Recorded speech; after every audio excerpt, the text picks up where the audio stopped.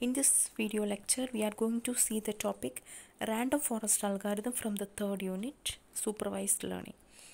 Objectives are to understand about the concepts of Random Forest Algorithm and to apply Random Forest Algorithm for the prediction problems of machine learning. It is a popular machine learning algorithm that belongs to supervised learning technique. It can be used for both classification and regression problems in ML. It is based on the concept of ensemble learning. That means ensemble learning means it is a process of combining multiple classifiers to solve a complex problem and to improve the performance of the model. Random forest is a classifier that contains a number of decision trees on various subset of the given dataset and takes the average to improve the predictive accuracy of that dataset. Instead of relying on one decision tree, the random forest takes the prediction from each tree and based on the majority votes of prediction, it will predict the final output. Let us consider the actual scenario. The greater number of trees in the forest leads to higher accuracy and prevents the problem of overfitting. So let us see the diagram. There are n number of decision trees are there, decision tree 1 to up to n, and n number of training data sets will be applied to each decision tree. That is, training data set 1 is applied to decision tree 1 and training data set 2 will be applied to decision tree 2 and so on. And finally, each decision tree will provide one prediction and all those outputs from the all decision trees will be taken, analyzed, and the answer provided by the majority decision trees will be taken as the final prediction or final output. So this is called as OT.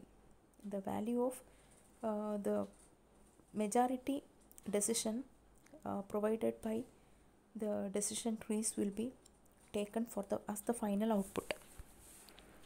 So in this way, random forest algorithm combines the results from several decision trees so that the accuracy of the final output will be much better.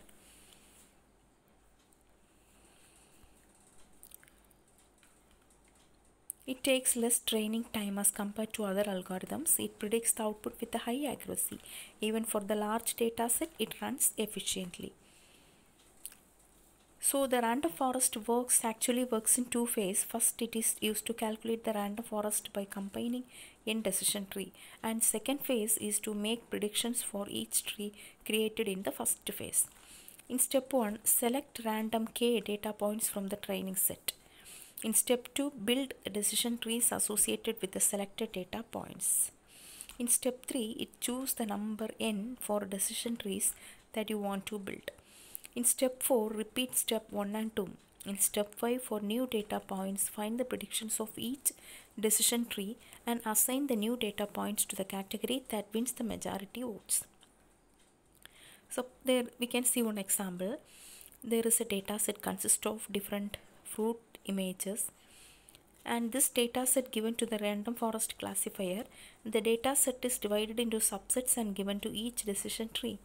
During the training phase, each decision tree produces a prediction result, and when a new data point occurs, then based on the majority of result, the random forest classifier predicts the final decision. So here there are n number of trees are there, decision trees are there, and when a new data, a fruit image is given applied to the decision tree, it will by analyzing with the given data set, each decision tree will provide one prediction. That is, each prediction tree will identify the type of the particular fruit. In this way, tree 1 is telling this particular fruit is class A. Tree 2 is telling this particular fruit is class A. In this way, and finally, tree n is telling this particular fruit is class B. So when for all the output of all the decision trees will be analyzed and the majority voting will be taken. So now we are considering only 3 decision trees. So the majority prediction is the particular fruit is class A. So this will be taken as the final prediction. Applications of random forest. There are many sectors are there where random forest algorithms were used. Banking sector mostly uses this algorithm for the identification of loan risk. In medicine, with the help of this algorithm, disease trends and risk of the disease can be identified. Land use, we can identify the areas of similar land using by this algorithm. Marketing trends can be identified using this algorithm. That's all. Thank you.